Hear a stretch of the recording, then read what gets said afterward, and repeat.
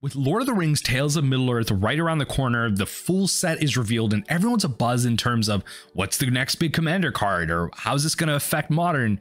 But I think people are sleeping on some of the more powerful commons in the format. And that's what I want to talk about today. I want to talk about some of the more powerful cards that I think will affect the Pauper format, the cards that you need to look out for at your next game of commons. Now, there obviously are going to be cards that I'm missing on this list. I'm only going over 3 cards. So let me know in the comment section down below, what are some of the things that I might be missing with the cards I'm talking about, maybe a significant point or two, or just what are some of the cards I'm missing in general that you think deserve the top 3 slot? Because hey, I'd always love a new tool to use against my opponents. But regardless, let's hop into it. Top 3 cards from Lord of the Rings Tales of Middle-earth. At number 3, I want to talk about how a card from this set might just make the red menace and the artifact menace, honestly, even worse. Improvised Club, red in 1 for an instant that says as an additional cost to cast this spell, sacrifice an artifact or a creature. Improvised Club deals 4 damage to any target.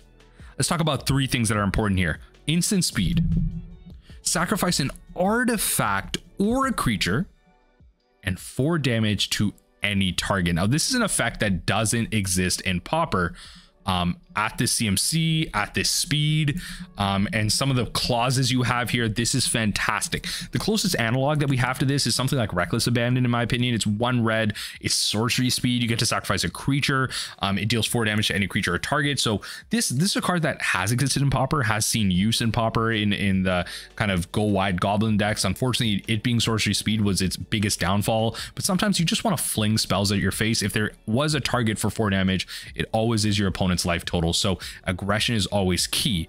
But when you're sacrificing something like an artifact, well, let's just say Pauper players, those of you watching this video, wouldn't many of you agree that Affinity is probably the worst archetype in the format right now? It probably has been the worst archetype in the format since the existence of the format, since the start of it. It's not like Pauper Affinity has had so many bannings out of the format, right? Like, it's not like the deck has been needed continuous nerfs. So I think a card like this is actually really important for it. Think of a card like Atog, right? Sacrificing artifacts that's not anything. Now, all sarcasm aside, think about the sacrificing artifact. The card does so much in terms of just being able to sacrifice artifacts to deal 4 damage. If you can cast it in Affinity, let's be honest, you have a target because you can sacrifice your lands, right? Ichor Wellspring is a fantastic example of that off the rip. Enters the battlefield, draw a card, fling it with this card, deal 4 damage, draw a card at 2 mana. Come on, fantastic value right there out of cards that already exist. Like I said, if you can cast it, you can sacrifice your own lands. It's just a great top deck in general. Now, I'm not saying this is a 4 of in Affinity, and it actually might be not in the traditional Grixis Affinity right now. There might actually be a more aggressive version of Affinity that exists that will take advantage of a card like this. And heck, it might just go into the mono red decks because all of them are playing some type of artifact package anyway. So just flinging and sacrificing something like an Ichor Wellspring or something like that, flinging it out your opponent's face for 4 damage is absolutely insane. It's going to give a boost to Affinity. It's going to give a boost to red, as if red and artifacts wasn't powerful enough in the format. This is going to do something big. So watch out for your life totals. Next up at number 2, I wanted to talk about a card like Mirkwood Bats. Now, a lot of people would argue that this is actually the number 1 card that will see the most play in the format. And honestly, I could see that as well. The problem is I'm not much of a brewer myself. I don't have the creativity to understand where this would go. But reading the card first before I go too far. Black in 3, Mirkwood Bats is a creature bat with flying. It's a 2/3, and it says whenever you create or sacrifice a token, not 1 or more, a token, each opponent loses 1 life. So the 1 or more matters because if you create multiple tokens in one go, it will trigger for each one of those ones that you create. If you sacrifice multiple tokens in a row, it will trigger for each one of those that you sacrifice. And that's what's important.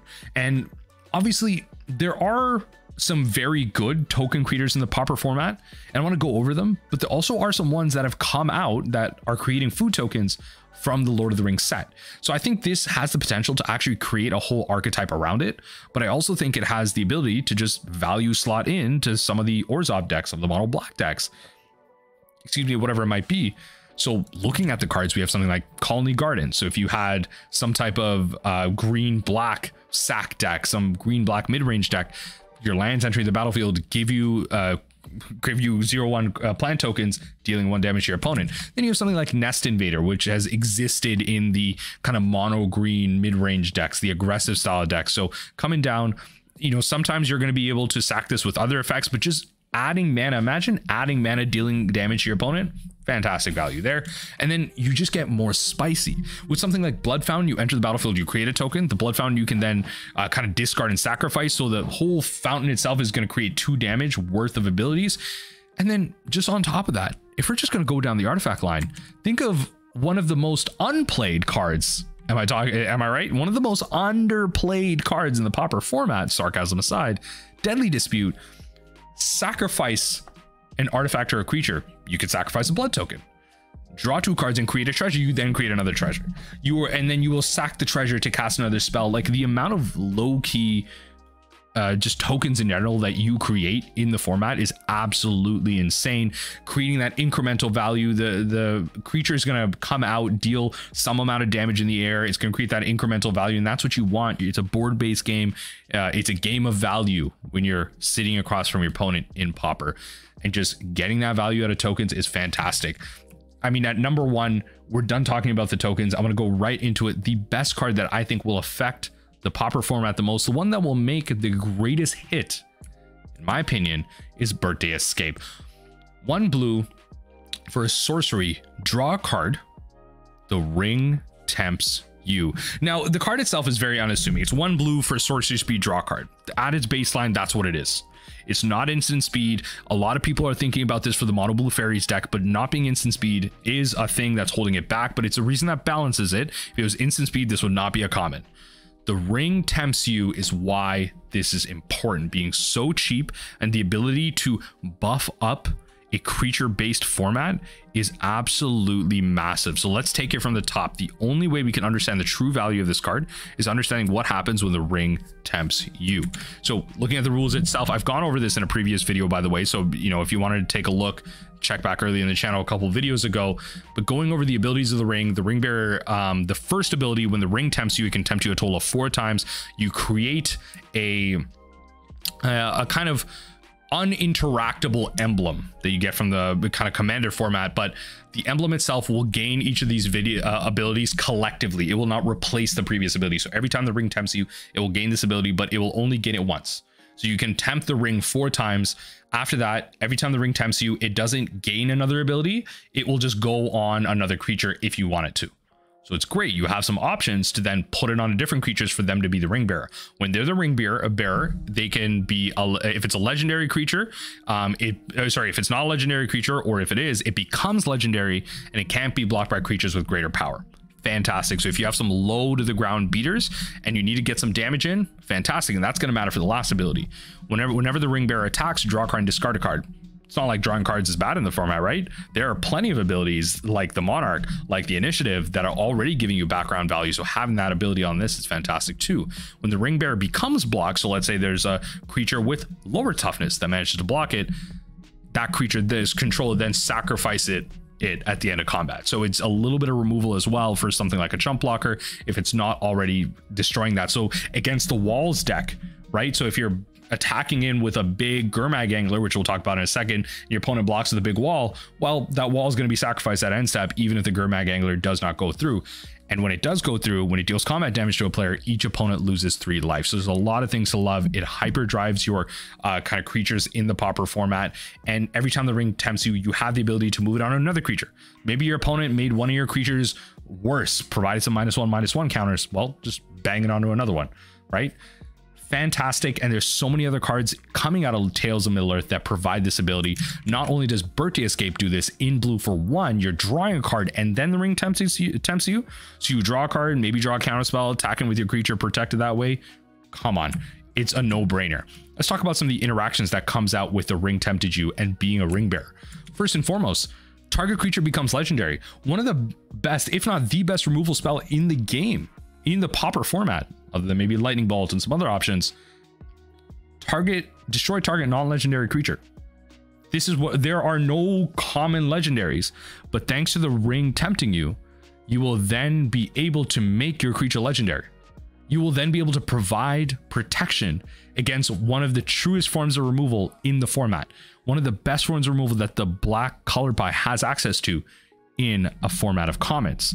Now, specifically, if you attach the ring tempting you onto a card like Gurmag Angler, it becomes absolutely insane.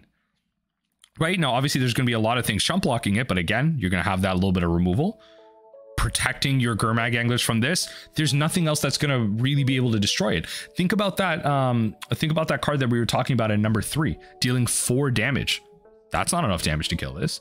And then the Gurmag Angler comes in. If it goes through, it deals 3 damage, so it's kind of swinging for 8. It's going to draw a card, discard a card, providing fodder for future Gurmag Anglers. Just complete synergy.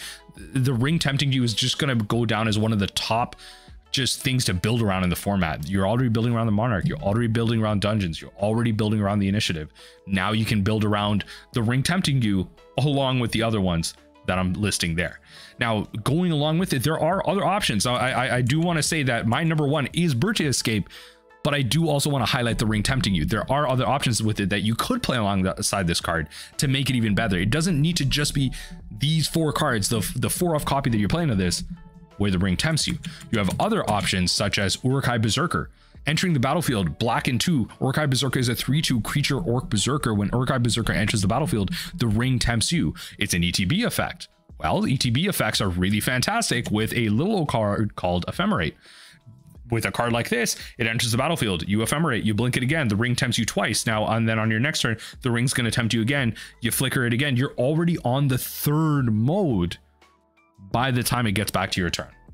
Absolutely crazy. You're already drawing and discarding. You're already making your opponent's blocks weird. You're already getting in that legendary ability, you know, removing itself from cast downs, kind of gaze.